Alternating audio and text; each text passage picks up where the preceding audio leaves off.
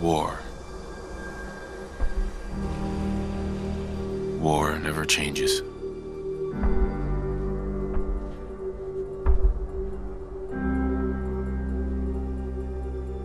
In the year 1945, my great-great-grandfather, serving in the army, wondered when he'd get to go home to his wife and the son he'd never seen.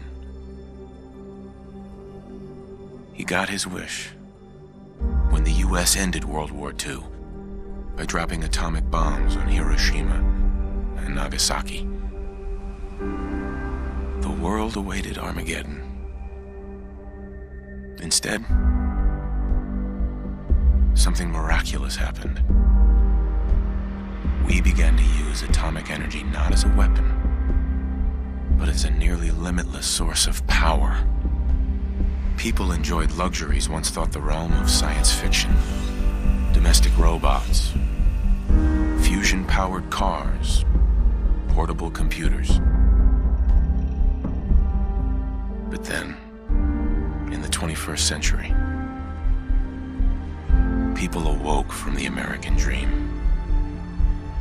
Years of consumption led to shortages of every major resource.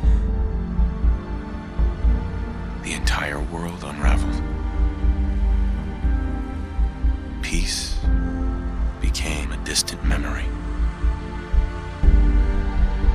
It is now the year 2077.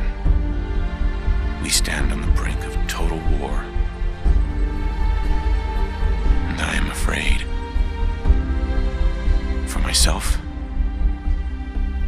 for my wife, for my infant son.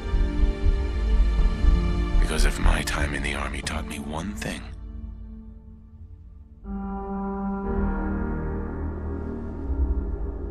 it's that war never changes.